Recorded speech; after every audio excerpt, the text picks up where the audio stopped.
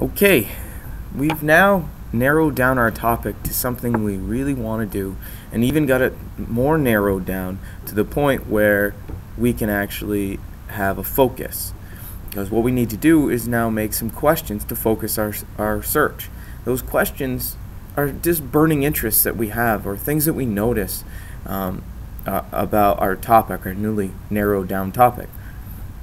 So what I have here is the gathering grid, and I have the original gathering grid, and it's in your practice new techniques folders. But all you have to do is click in your search engine in Google Docs and just type in gathering grid, and when that pops up, it will look like so.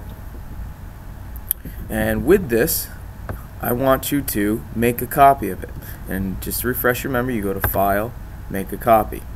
And once that happens, you are going to rename it your normal initials grade gathering grid, and then you can put it in your report folder. Now I've done this already, and I named mine practice gathering grid because that's what we're doing today, is we're practicing. Alright, so this is the same exact thing, and the only thing that's different is I have narrowed down my topic from yesterday, from the Underground Railroad to the Underground Railroad route.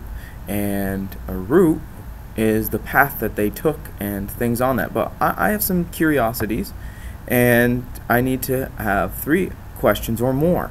And what this document is what you're going to do actually is, when you find a valuable source, you're going to put your source in this box, and whether it's a website, a link from the Vermont Online Library, anything, something that is going to let you know where to go back to when you want to cite your information or just find new stuff.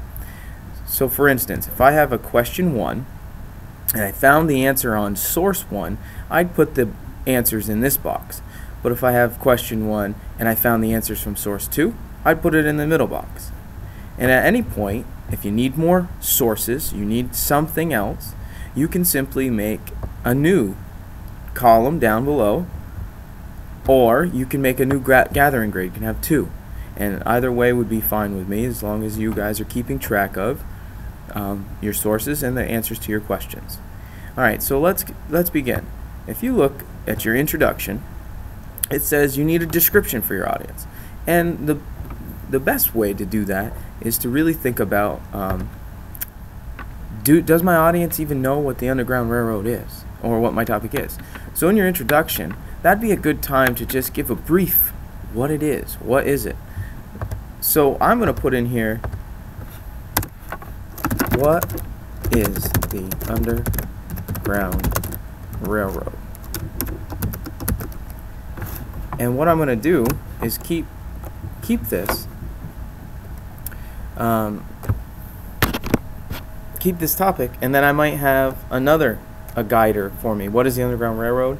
And then I want to put in there at least something about the route, so that way they have a sense. Now, yesterday I said we could use Wikipedia only if we triangulate the source, and that was one of our skills from the search techniques. However, we can use it for ideas. If I look here, it says the route, and I have traveling conditions, terminology, and folklore. Well, right there I have 3 questions that I could use. So I'm thinking right now, my question for my body 1, might be, what were the traveling conditions like?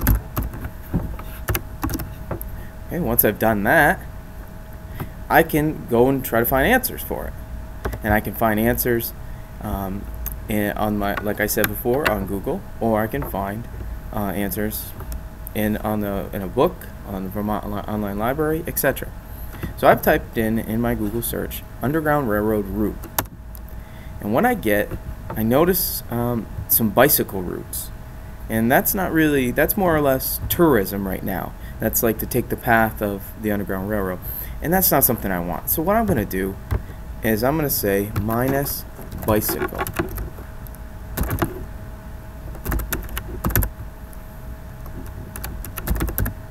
And that will give me the results with nothing with bicycle in it, and that's a good thing for us right now. So we're looking for information that would help us about the, let's remember, traveling conditions. But if I look at my search, I'm just looking at Underground Railroad routes minus bicycle. So I might want Underground Railroad travel conditions. Now I know we talked about keywords and keeping them down to 3, but sometimes you need 4, and that's okay. So we can look around and see if we have any information. We have some information from a New World Encyclopedia. When you have the word encyclopedia in one of your websites, that's a decent thing. So if we look at this, we might find some information.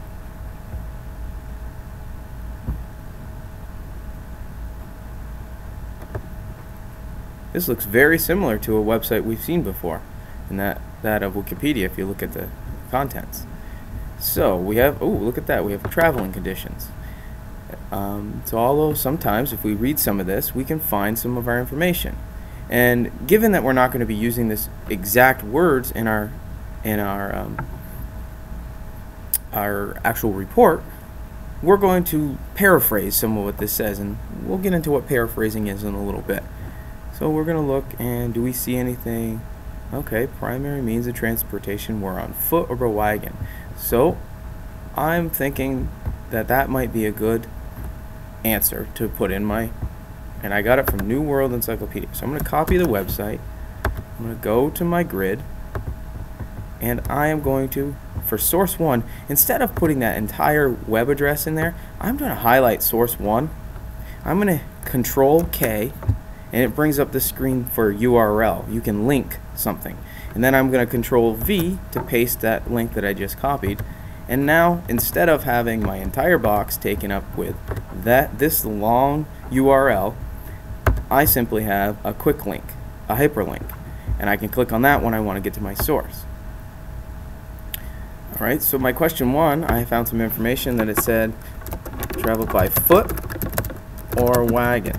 And you notice I didn't use complete sentences because this is a grid. This is kind of like a graphic organizer where you don't have to use complete sentences. It's one of those other times in writing where complete sentences are not necessary at the time. Alright, so this is your gathering grid. So your job now is to go and find, just a start. Take your topic that you narrowed down last night and plug it into this grid. And then I want you to go and search and just start. Find one question that you could have and one source, just as a practice, and we'll work more on this in class when you come in, and be sure to ask any questions when you need to. Alright, good luck.